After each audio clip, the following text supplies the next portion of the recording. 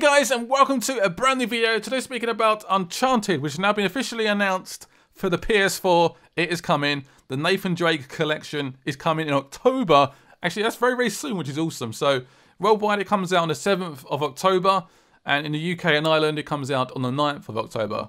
Why is that? Why not do it worldwide? Why do you guys tease me all the time? It's crazy. Anyway, it's officially announced, so we have all 3 Uncharted games coming. So we've got Drake's Fortune, Among Thieves, and Drake's Deception all coming on one big disc, which is awesome. So if you go ahead and pre-order the game, you get access to 2 guns, the AK-47 Gold Edition, and also the Golden 9.2 FS. Also, if you pre-order on the store, the PSN store, you get access to the dynamic theme based around the game. Yay! Also, if you decide to buy the collection, you also get access to the Uncharted 4 beta. Oh my god, it's actually going to be a multiplayer beta.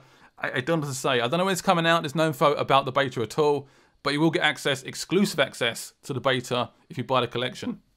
So you're probably wondering, one second, isn't Naughty Dog working on like 2 games at the moment, including Uncharted 4?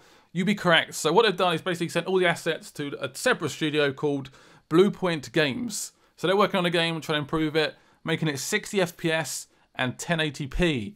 Yes. Also, they're also improving the games as well. So Uncharted 1 probably is quite a big amount of improvements. It hasn't aged that well. So a lot of like tweets and feedback of the games they're trying to implement into this new collection edition. But for now, that's pretty much all the info we have. Hope you guys enjoyed the video. Hit it with a nice big like, and I'll see you later. Bye-bye.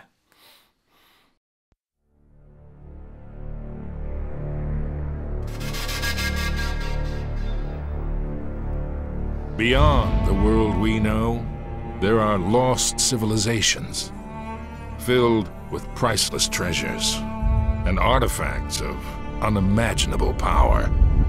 Explorers, mercenaries, and conquerors fought and died in search of these prizes.